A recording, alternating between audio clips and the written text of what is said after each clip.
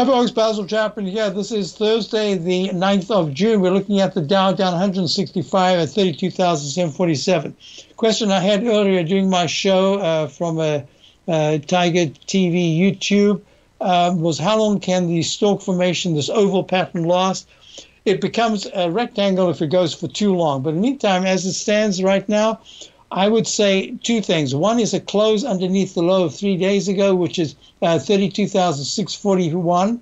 In the Dow would suggest things are changing a little bit, but it's really a close under 32,500 that says, whoops, negated completely. Other things can happen, but this pattern will be failing.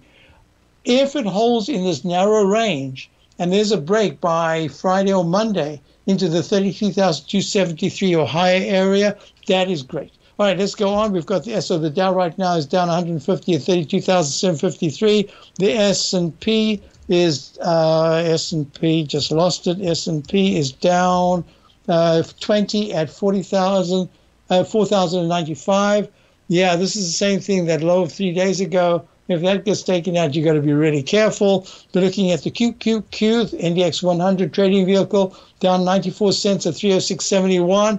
It really needs 312, and very soon, because if it goes under 303, that's going to be not good at all. IWM Russell 2000 pulling back down to at 185. You're looking at gold. Gold was down earlier and it's still down. It's down 12 points, 11 points at 1845. Peak D just struggling at the 200-period moving average. I just had a discussion about how important 200-period moving averages are. Look at this. It couldn't break and hold above it at 1868, and it's down below it. Looking at crude oil. Crude oil is pulling back just a tad.